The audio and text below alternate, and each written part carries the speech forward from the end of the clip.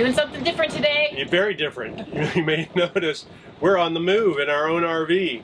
We're in here testing out the ride before we get the independent suspension put in by MORryde, which we're doing now. And then we're going to do a test ride after and see the difference. Oh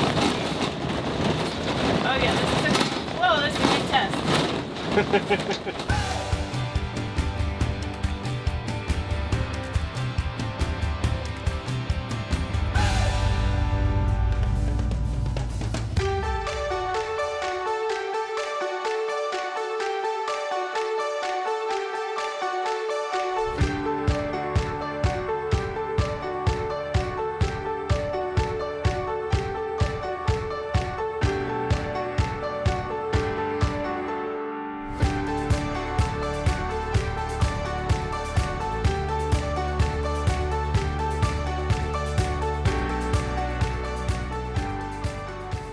We're back at MORryde and it's cold.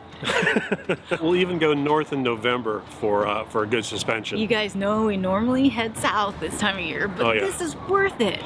And a lot of you have been anticipating this video just as much almost as we've been anticipating getting it done. Yeah. So here we are for the independent suspension and disc brake upgrade.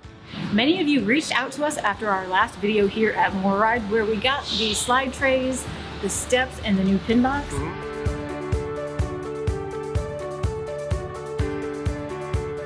And you asked us about the independent suspension.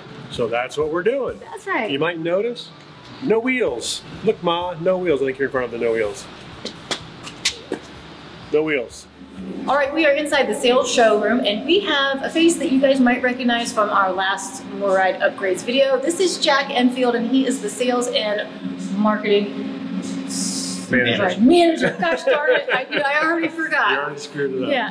Yeah, a lot of you have obviously seen the independent suspension. A lot of you have reached out to us to see if we have it. A lot of you have reached out to tell us how awesome it is and how much you love it. But we wanted to get word from the actual experts on what it is about this suspension that makes it so much better than just your standard leaf springs and things like that. He's an expert because he's been with the company for 32 years, is that right? 32 years. Yeah. 32 years, wow. So he knows what he's talking about.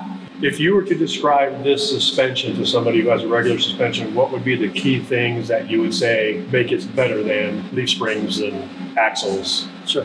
So MORryde manufactures suspension system for a wide range of trailers, from lower priced all the way up to high end. We kind of think of it like a good, better, best proposition. And good would be leaf springs, and we always try and improve upon that because roads are rough and we want to protect the trailer from damaging road shock.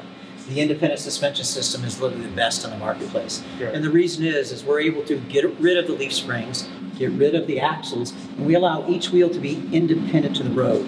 So the way to think about that is if the right tire hits a chuck hole, when you have axles, the left tire feels it. With the MORryde independent suspension system, the right tire hits a chuck hole, the left tire doesn't even know it. So the wheels are able to go down the road responding individually to the road bump. With leaf springs, you have the equalizer, so you're connected all the way around. Whereas with this, we're allowing each wheel to respond individually. The next thing is we use rubber because it's an isolator, it's an absorber, and it travels 5.5 inches. Now most leaf spring suspension systems travel 2 inches, so 5.5 is much better. The way to think about that is you can go down the road and you can hit bumps doing this, or you can hit bumps doing this.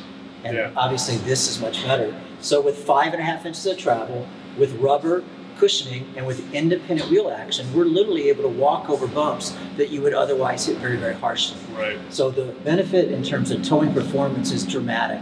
It's very significant because it's greater up and down travel. Yeah, that's what we've heard from a lot of you guys, and we're super stoked to try it out. We just took our pre-ride in our RV, so that was very eye-opening and very jaw-jarring.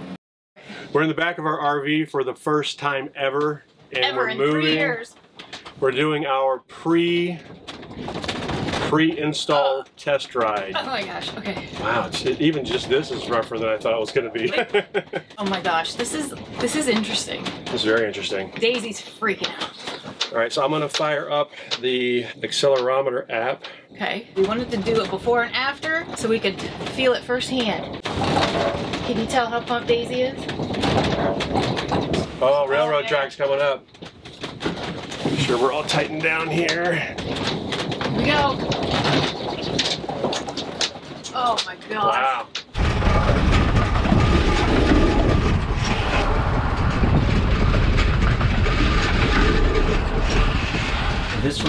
is perfect because it's got just a lot of chatter. And you'll have maybe 1.5 miles of this. It's nice that you call it chatter. Chatter. Oh yeah. Woo! Wow. And just somehow just focus on your feet. Yeah. Yeah. Yeah. There's something. Woo! Oh, chatter. Chatterbox. Oh my gosh.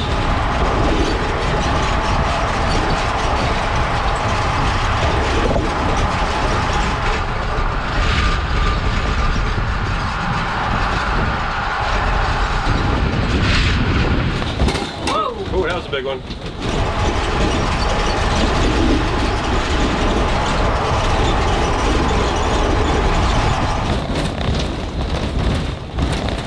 I mean, her little heart's racing. What's going on, Daisy? It's okay. It's all right, puppy dog.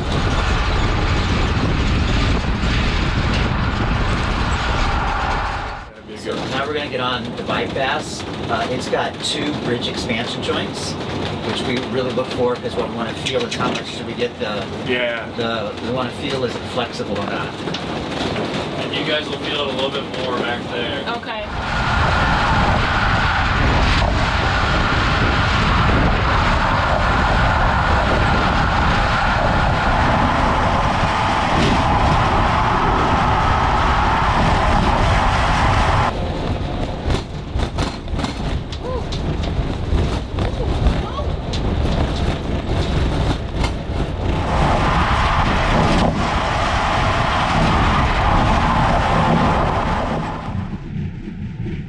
Not sure how well this is going to pick up.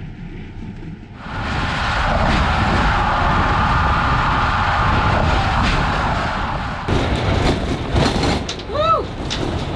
Woo! Because you know how you hear people say all the time about your home goes through an earthquake every time you travel, and now you understand why. This is that earthquake.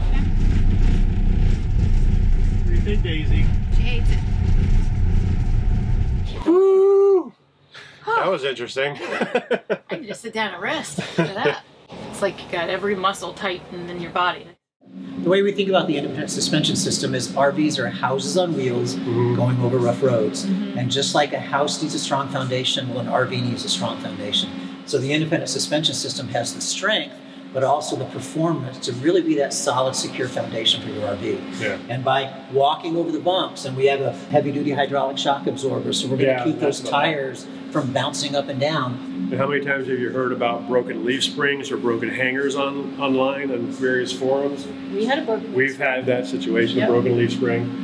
So one of the added benefits of the IS suspension system is we're able to pair it up with whatever type of brakes that you want. Traditional electric brakes are what's used in the industry, but some people want better than that. They want to be able to stop when they want to stop. We stop well, but there's 2 settings on a Ford. There's the gain, and then there's also like an assistance or something. We've got both of those on max. And even with 6 drum brakes, it's still, I would like more stopping power for sure. And you'll get that with the disc brakes. You're going to get roughly 30% shorter stopping distance, but it's also quieter, it's smoother, it's just a little bit more like a car. Yeah. And so by transforming your running gear from conventional axles to an independent suspension system and electric brakes to disc brakes, you're really giving yourself that strong foundation to give you the performance and the strength and the stopping distance that you just can't get anywhere else. And now we're just seeing conventional RVers who are just using it because they say, hey, I want something smoother, I want something better. And the independent suspension system offers that. So we're seeing everything from the uber high-end fifth wheel all the way down to even travel trailers. So how do people normally contact you or set this process up? I know we can obviously contact you here at Elkhart. So you can get the independent suspension system a couple ways. Some of the manufacturers offer it direct from the factory when you're buying a brand new unit, but that's just a small percentage of them. Grand Design is one of those, by the way. Grand Design has that hidden special, whereas if you want to order a coach, you can have it installed before it ever gets delivered to the dealer. But most people have to do it in the aftermarket. So they may see us at a show, they may see us at a rally, they may talk to friends. The best way is to come to our factory in Elkhart, Indiana. We understand that while it's in the central part of the country, so for some people it's a long drive. But if you come here, you're going to get an expert installation. It's going to be done professionally. It's going to be done right. A lot of people that actually made it. We do it literally every single day. And the other thing, it's going to be more economical because we don't have to pay for shipping. We do have a dealer who does a really good job out in Oregon and Grants Pass, Henderson's lineup. The challenge for the West Coast, though, is we have to ship the axles all the way across country. And then the West Coast labor is just a little bit more expensive than the Midwest labor. But Henderson's, if you can't come to Elkhart, Henderson's will do a good job. Call us ahead of time because our appointments get scheduled out pretty far. But if you come in... We know that. That's why we're here in November. So if you come to the Elkhart factory, then we're going to have you come in the day before your appointment, and we'll do all the measurements ourselves. And that way we'll get it built right in time for installation. If Henderson is doing it, then they have to take some measurements ahead of time. They email us and then we build the axles and ship it out west. So definitely takes a little bit longer if you're going to do it in Oregon. But if you're coming to Elkhart, we just need you to come in the day before your appointment. We'll take all your measurements and then be ready for on your appointment. And I think one thing that's neat that you guys do is you allow people to stay in their RV in the facility, right? Obviously just at night, you can't be in there while they're working. We have electrical hookups for them. So they come in the night before, and then even when they're leaving, they can stay an extra night and just use our hookups. When they're here, we're going to pull them into the bay, and the appointment can take 2 or 3 days. And in the evening, if they want to stay in their RV, we'll give them a key to the building. They can stay inside the RV. During the day, we'll need to obviously keep them out of it so we can do the work on it. Then while they're here, we're going to make the lobby very comfortable. We'll have a refrigerator stocked. We have snacks, and then every day we'll buy them lunch. And they can just kind of hang out in the lobby, or they can go around the county and do the tours of the manufacturers, go to Shipshawana. We just want to make it comfortable. Again, when you walk away from here, we want you to know you have the best product you could get, and we want you to know you had the best service that you could get as well. So we're here with Brian. We're going to talk a little bit about what this whole process is like, how they get your old suspension off and the new suspension on. We've been through the first part of it, which is what Jack was talking about, showing up the night before so they can get the measurements to make sure they're not going to put your RV at like 14 feet in the air, things like that. So walk us through that process. Sure. So ideally when you come here, we have a goal to try to get you leaving here with your trailer riding as level as possible post-installation. So in order to do that, we got to figure out where you're at first. So that's our first measurement. We ask that you come here with your tow vehicle, and from there we take what we call a front to rear measurement. It's usually a little nose high. Typically trailers are a little nose high. Then we, from there, add whatever we need to on the build to give you ideally a little bit of boost in the rear so that we can get you riding level as possible post-installation. We need to make sure that you have the appropriate bed rail clearance because that's dictated when you put a new suspension on. We need to make sure that your height is going to be appropriate. 13.6 is the legal limit for a towing fifth wheel. So we take your height measurements to make sure that there's no red flags on that front. After that, we get you pulled inside. We take the width of the axles because that's going to be custom from trailer to trailer. We see several different trailers and frames and floor plans. We want to make sure we steer clear of any water pipes or anything that may be in the way.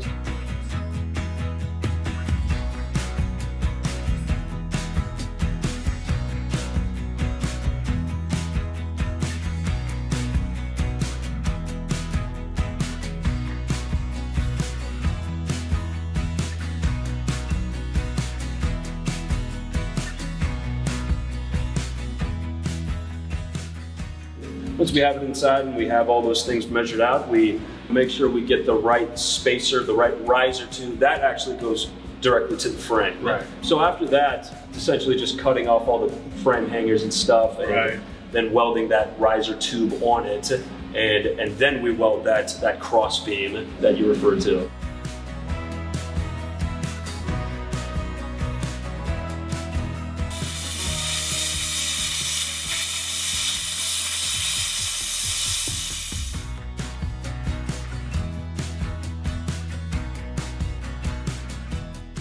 So obviously then you just cut hangers off. I think I saw some grinding and stuff going on in there. Exactly. So you want to be really careful when you're cutting those hangers to make sure that there's no fire hazards. There's no, sometimes, you know, there's no leaks, there's no hydraulic, some excess hydraulic fluid. We stay clear of all of potential fire hazards, insulation, pull all of that back. A manual grinder to sort of smooth out that hanger to make it as smooth as possible. That's where the bulk of the manpower, I would say, comes into play. That's kind of the most arduous part of the job is that portion. And then cutting the risers appropriately sized, fitting it up to that hanger, getting it the right, you know, inward or outward orientation. Right.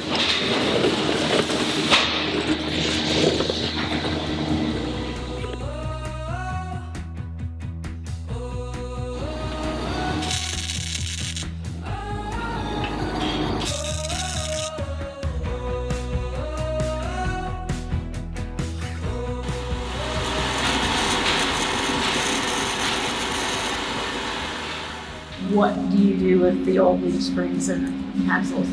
So, good question. If people have space for them, or they're allowed to take them with them, that rarely happens, to be honest with you. He did ask, you watch your old axles? I'm like, I don't even, not even a tiny piece. Yeah, so some people do find the space for it. They clear out a cartage area, or if they have a toy hauler with space in it, they throw them in there and take them with them. Otherwise, they essentially go to scrap. We can't really do anything with them. We can't sell them back to the manufacturer at that point because of liability's sake. So yeah, all in all, they largely just get scrapped. That riser tube portion, depending on the size, most cases actually gets a cross member on it as well. So that's a custom sized cross member that fits the length of whatever chassis you have or whatever frame you have.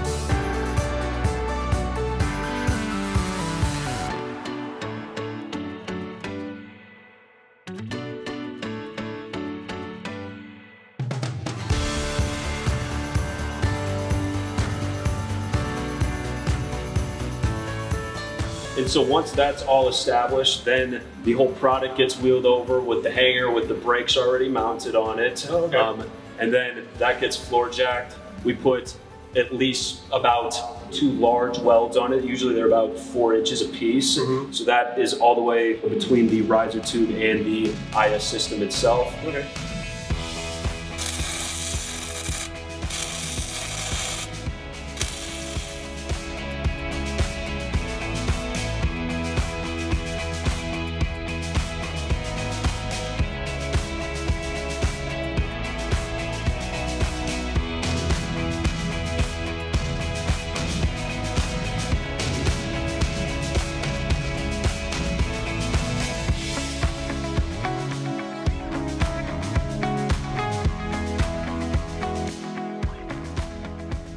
The next point after that, we slap a coat of paint over it just so that, you know, it's not bare welds that are going down the road and easily corrodable. From that point, we're just plumbing the axles. The disc brakes that you guys install are electrohydraulic or hydroelectric or? Hydromatic.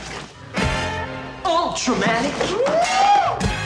Yeah, so electric over hydraulic is the setting that is on your truck. So that's one thing that you definitely want to make sure that you have prior to installation. Most of the time we're dealing with trucks that are about 2015 and up, but if you don't have that electric over hydraulic setting, oftentimes you'll have to get an aftermarket brake controller. So there's something about the brake controller that varies the voltage differently when it knows there's hydraulics on the other end? Exactly, I learned my new thing today. Some factory controllers, sometimes they send a false error code to the hydraulic actuator that we mount in there. That's only on your GMCs, your Fords, but there's an easy way around that. We actually stock a little module that interrupts that false error code and you're fine after that. But that setting is the key that you have to have, that electric over hydraulic.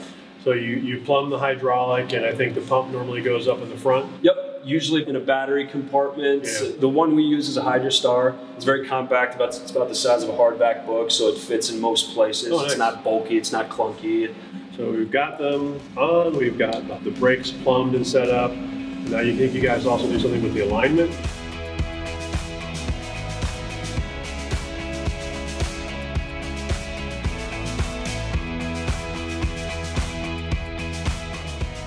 You guys make sure they're aligned versus just smacking them on there. Yes, so that's one of the benefits of the independent suspension is that each individual wheel is alignable and it can be attained through pulling it forward. We can adjust the toe on it, we can pull it forward, we can shim the IS accordingly to get the exact alignment on it.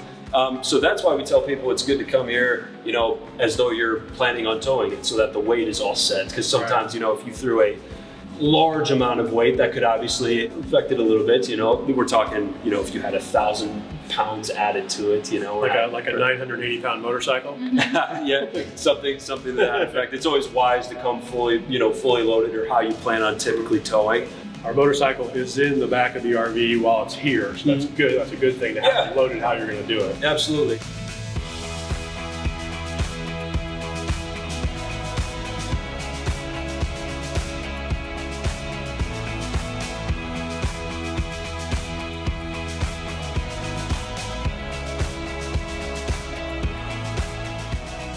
We have you go on a test drive, just a quick around the block test drive to make sure that they are indeed working, that your truck is indeed compatible. Yep, brakes are working. Brakes work.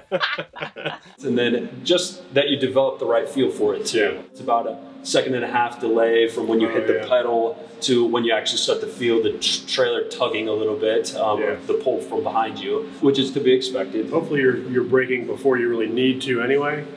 Not slamming on the brakes. But. Exactly. And make no mistake, if it's an emergency brake and you hit the brakes on disc brakes, they'll lock up like you've never felt before. So, as far as settings, gain control, people usually come in with a higher setting, usually around 8 or up. We say, you know, maybe it's good to have it at around 8 for the first couple, maybe 100 miles or so until you develop the true feel for it. Then you want to adjust it down accordingly, down to, you know, ideally about 6, so that you're running through pads at a relatively normal rate. Yep. Yeah.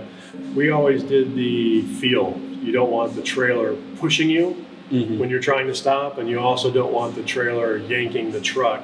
So it's kind of you want them to be in coordination, basically. It's a feel thing. Sure thing. Yeah. And a lot of people are doing that just in the straightaway outside of our lot. Experienced towers, they essentially do it right then, and you know they got their test, they can get it right away.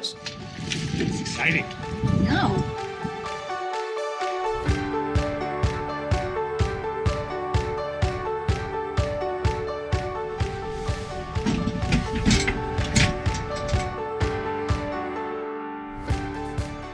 So we're getting ready to do our post-install test ride. I was just laying underneath the RV admiring the new suspension. Yep, brakes are working. Brakes work.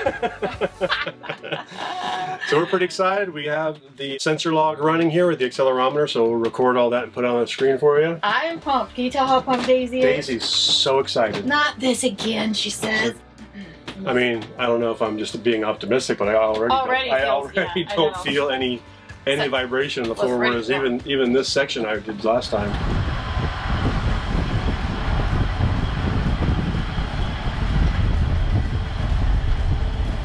The feel on your feet is totally different. Now the camera's probably still shaking quite a bit. Yeah. It's mounted to our island, so.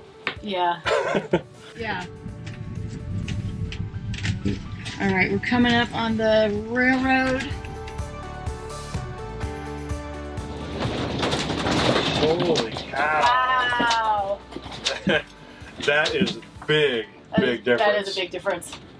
I mean, before you'd feel like it would almost knock your feet off the floor. Now it was just you felt a little bit, but it was very muted.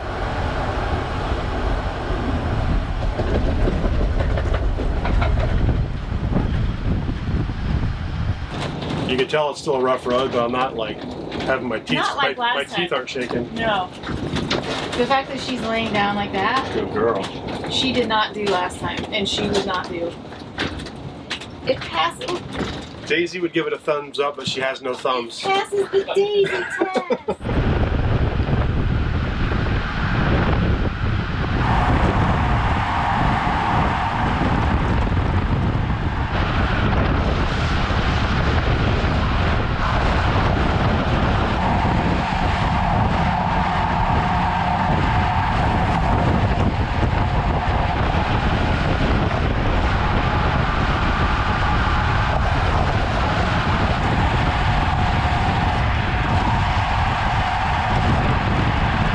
Last time we rode, I was very much. My whole body was like. I felt like I was going to have to hold on. Now I'm just kind of just waiting to get back so we can go get breakfast. I'm not bracing myself like I was before. No. Yeah. You guys, that was amazing. I knew we'd feel a difference, but I didn't know it would be that big of a difference. I didn't. I was thinking, okay, yeah, we'll feel it, but that was totally different. It really was. My whole body was tensed up last time, like bracing myself, hoping that I don't fall over. Yeah. And I didn't feel that way. Daisy was fine with it this time around. And going over the big things like the railroad tracks. The railroad tracks were nothing. And the, what joints? What were the expansion joints on the highway. Like and that last stretch of road that was terrible the first time around we knew we were going over stuff, but it wasn't a big deal. Yeah. It really wasn't a big deal. So the next part of our test is going to be checking this out in the truck, actual traveling, and we're going to do that after we do some measurements. Yeah, and then all day tomorrow we're going to be testing it out too. So we're going to fill you in as we go tomorrow. We are getting ready to do our first tow with the new suspension. The way it felt, just riding around doing that loop. I cannot wait to see what this feels like. So let's do it. Get on with it. Let's do it. So I'm going to play around with the settings. I'll let you know where we end up. Right now we're on low and 7.5, and we do have it set for the proper hydraulic over electric. Let's go. I got to say that everyone at MORryde is just so nice. Awesome people. So awesome. You know what I feel is different already is like, okay, that manhole I just ran over. We ran over. Normally I would feel front wheel, rear wheel, and then I would feel the trailer. Dun, dun, dun. I don't feel the trailer. I didn't know we ran over a pothole. A manhole cover. Oh. But it was raised, so we'll feel some more. But I don't feel the trailer at all. I did notice there's a little bit of a difference in the timing of the brakes. So on the electric brakes, there's a little bit of a delay, but it's quicker because you're waiting for the magnet to stick to the side of the drum and get dragged over and put the brakes on. But there's a little bit of a delay between the voltage hitting and then the hydraulic pump kicking on, maybe like a half a second. So that's taking a little getting used to. I noticed when I was coming to a stop there that just a little bit of a delay. So when you apply the brake, it takes about a half a second or so before you start to feel it work? Yeah, if I'm like here where I'm braking gradually, you know, as soon as you start to touch the brake and the actuator gets some voltage, it fires up and it's kind of like online and ready. Whereas if I am stopping more quickly, it takes just a bit of a second for it to kick in, but then it kicks in harder. So that takes a little getting used to. Yeah, and Brian told us about that would happen. Here comes some railroad tracks. Okay, ready? Here we go. We're going over there at 30 miles an hour. Boy, yeah, that is amazing. Holy cow. I am impressed. I had no idea. In 1/2 mile, turn left on East Jackson Boulevard. Tomorrow, a full day of travel will really be the true test. So today felt like Christmas. I was anxious to get up this morning and tow this thing, which is really strange. But yeah, I'm excited to see how this day goes with this new suspension. Yesterday was so cool. Yeah. Yeah, we're going to be hitting I-80 today. I-80. It has been, for the past 3 years, it has been really some of the worst stretch of roads that we ever travel on. So this is a true test. Excited. We're excited to drive on crappy roads. Right. So here we go. Normally this part of the road, we've ridden this section many, many times. Yeah. Back and forth to Grand Design from Elkhart Campground. And it's a lot better. Yeah. It's kind of hard to quantify because I can see the bumps, I can feel them like right there. But in the past, every one of these would be like Like that was a big one. That was a big one those too. Are pretty big, but they're so muted compared to what they used to be. And I gotta admit, I don't understand it. I don't know how the trailer suspension affects the truck ride that much. Yeah. But I don't know why it does, but I really like it. It just takes away that jarring feeling. Yeah. Mm-hmm. Yeah, it's very interesting. So here's another expansion joint coming up here. Here we go. Big one too. Yeah, this is that was a little bit rough. That was, but that one in the past has really beaten the crap out of us. It's awesome. I like it. Now you can edit more. Get back to work. I am. When we got in last night, it was starting to get dark and we were tired, and so we figured we would just recap our thoughts on our first travel day with the MORryde Independent Suspension today. Freaking awesome. Done. Recap done. I mean, seriously. When we started this whole process, I knew it would improve the ride in here. I knew it would improve the longevity of our fifth wheel, and that we might feel some improvement in the truck. I had no idea it would be that good. Right. In the truck. In the truck, that's what I mean, yeah. Yeah. I didn't put those two together, and you know, to me it kind of makes sense. It's way back here and we're way up there, but all that translates up there, even through any hitch. So it's really quite an amazing difference. Yeah, we were in the truck for about 6 hours yesterday. And so again, we were on Indiana roads and Ohio roads, and you know, normally take a big beating on those roads, and it was a lot better. It was so much better. There were some expansion joints and things where I would say bump, and then we'd go over it. And it'd be like, it was like no big deal. But obviously it's not going to take out everything. You're still going to feel some, but it's a huge improvement. The braking was a ginormous improvement. What about jack placement? Yeah, that was a question we had too. Without axles now, where do we put the jack? And the cool thing is there's a spot right on the bottom of the axle where you can jack up just that one wheel. You don't have to jack the whole frame up. So and that's what they recommend doing. That's what they recommend. We'll put that on the screen and show you where that is. We're super impressed. I feel better. Like I feel good about it. Like, you know, not that I had any issues prior to getting the MORryde Independent Suspension, but now I feel like more secure. I feel a sense of security that I didn't have before. If you do any research online on suspensions, you're going to see tons of broken leaf springs and broken hangers, and we don't have those anymore. They're gone. Maybe it's because I wasn't with you when you had the broken leaf spring. So I don't have as much of the fear about that happening. And along with that, you don't have all the noise associated when you take sharp turns and the axles, you know, try to shift a little bit. In the past, those leaf springs and hangers would go clank, clank, clank, clank, clank. Oh yeah, we had people asking about that. Yeah, like, what's that noise? Yeah. Because it sounds horrible, especially with 3 axles. Yeah, yeah. As newbies, when we first got it, we were like, what the heck is that noise? But yeah, so we don't have that anymore. Obviously, with 3 axles, aside from some magic thing that turns all the axles, you're going to have some axle drag. You're still going to drag some tires, so you want to be careful on sharp turns on pavement especially, but it's not as noisy and it seems very smooth. I can't think of one bad thing about this. I think most importantly, it passed the daisy test. You can't fake a dog's reaction to a situation, and the fact that she laid down when we did that second test drive after it was installed, to me, spoke volumes, because she was terrified the first time. Yeah. So it was just amazing to me that she did that. So I was like, oh, there it is.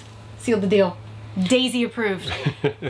So we're going to have links and things below. We're not an affiliate or anything, so just call them directly. Be sure to tell them that you saw our video we sent you. That kind of gives them a little feedback on how they found out about this. But we're super impressed. We hope you are too. Any questions, put them below. Be sure to click the like button. Be sure to click the subscribe button and the bell and all that good stuff. That's good to get the aggression out. Oh, yeah. Well, thankfully, they're pretty good to us here, so there's no aggression. Let me tell you something. Turn right on Sterling Avenue. I was trying to talk. GPS. Austin, you're pretty quiet. Just taking it all in. Okay.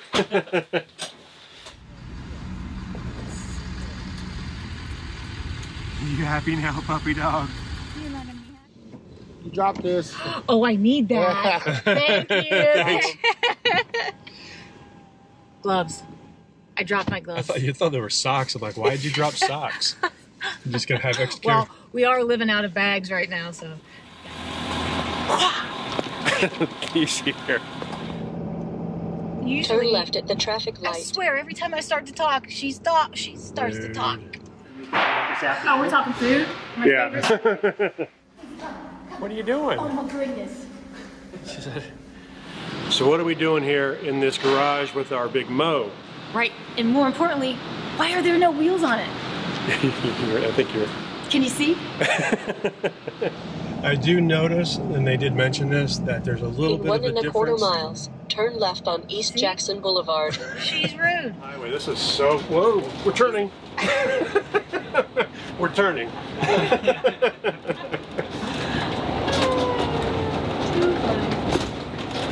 Good thing there was a couch there to catch me. Hydraulic brakes, so you can probably get them at any auto port store. Ports. Dang it, that was really good too.